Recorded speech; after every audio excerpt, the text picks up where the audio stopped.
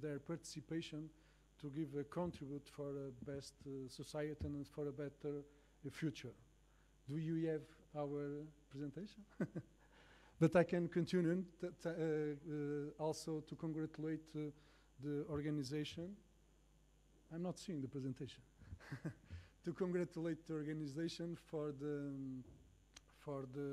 choice that they have made for the theme of these that are guiding all this event, that is the future. Actually, I cannot remember a theme more pertinent or a theme more present that talk about the future. Future is right here, is right now. It is coming fast, and it's producing huge impacts in our societies, in our lives, and for sure in our future work and in our jobs. And why? What is happening here? Okay. And why this is happening so fast, and we are having so fast changes in our society?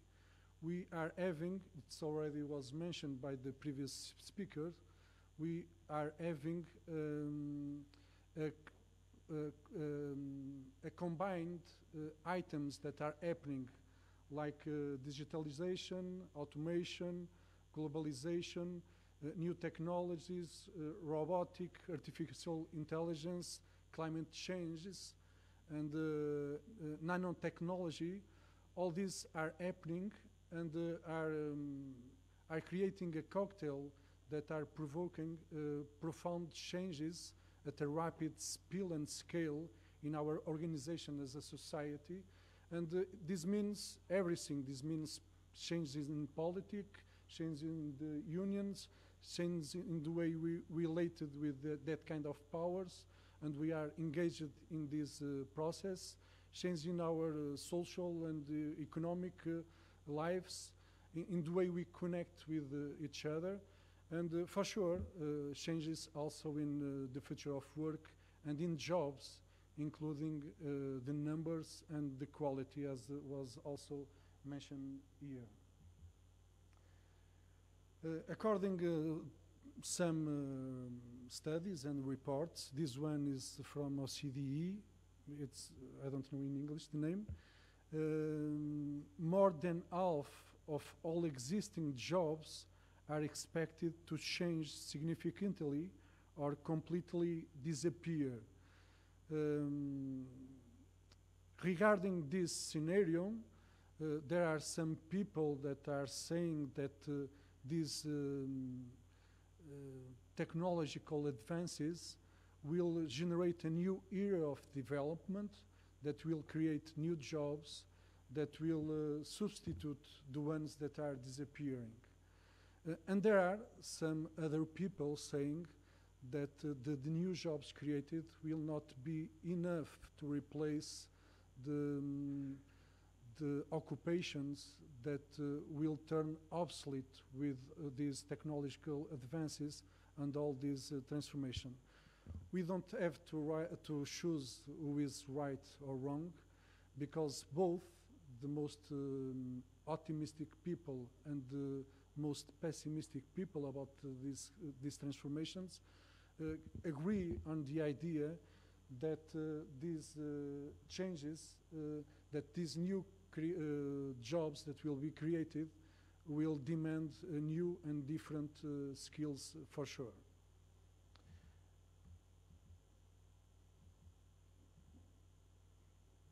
In fact, this fourth industrial revolution, as it is known for, will demand new demands for the needs of the labor markets. That is for sure, and there will be some skills that will be more demanded in the future, and there will some skills that will see declining their importance in these new labor markets. And we can talk about this. We can imagine how it will be the future. maybe you can write in our back what will happen in this field, what will be the skills that will growing up with these changes, not only technological. That's why it is a revolution. It's not technological advances only. It's all about the ways our organization as a society are working. But there will be also some skills that are now important in our labor markets that will be no more important in the future.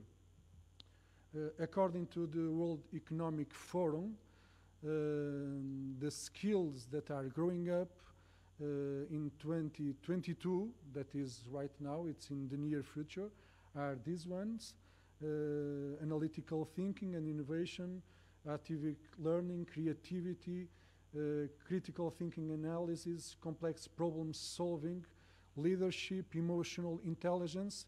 And there are some skills that are now employing people that will be declining: manual dexterity, reading, writing, management of personal, quality control. These kind of skills are declining. And we have a lot of data and a lot of studies and researches from many other organizations that are saying quite the same. Here is one from World Economic Forum that presents the top 10 skills in 2020 and also the top 10 skills that were demanded by markets in 2015. We can see more or less the same information that in the previous picture, but what we can see here is that it's happening very fast. Only 5 years separating these two pictures, and we can see that there is a lot of transformations in our lives that we are assisting and that are having impacts in our labor markets with a very fast speed and with a scale that we didn't see before. And this one is a more fantastic picture that you can find out more after this, maybe consulting the Institute for the Future. You can know more about what these kind of organizations are saying about the future, what it means about the market. And for us to having a population that can be able to face these new challenges will demand a lot on the educational and training systems. That of course they have to change, they have to be adapted to these all transformations, and it will not be easy, having in mind that actually our educational system in most of our countries are quite the same as they were in the previous industrial revolutions. We have the same school that we have in the past, building, a classroom, teachers, students, teachers transmitting information. These kind of schools maybe are not ready for this future and maybe are not suitable already for our present with all these transformations. This can be a topic for debate for the next year maybe. We can debate more about the challenge that our education training systems are facing and how they can be adapted to these new challenges. But for sure, education must be a priority for us individuals and for us countries and European Union, and this is why education are included in the main strategic documents of European Union, the 2020, with some quantitative education goals that are for sure important, and also the European Union Youth Strategy that I think you know. If you don't know, you should search for it. The youth strategy for the next 7 years until 27 that actually has also a goal dedicated to education in a more general perspective. And what I want to highlight when what it comes to education is that if we want to be able to face these new challenges, we have also to face education in global terms. This means considering the importance of formal education, that is important for sure, but also considering the importance of the non-formal education, not as an alternative, but as an educative space with its own sense. And with this, I finally arrived to the pretext for being here. That is the mobility and the international programs and European programs as Erasmus Plus program and the European Solidarity Corps that actually are based on an informal education. As you know, these are the European programs to promote and support the mobility of young people across Europe, and that are actually an important priority for European youth policies.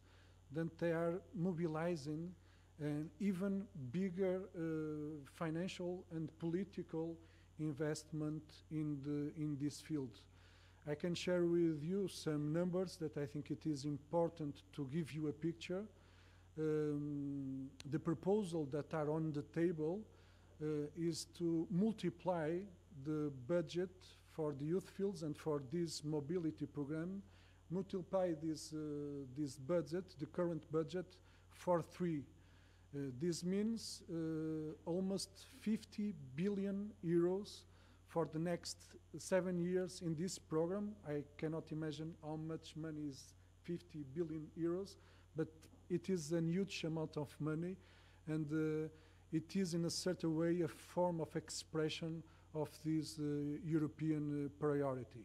It's not absolutely true, the idea that the budget is a proportional expression of our priorities, but it is, in a certain way, a budget is an expression of our options and choices, and it's very significantly that the choice of European Union is to multiply this budget by 3 in a context of budget retractions with as a result of the Brexit process.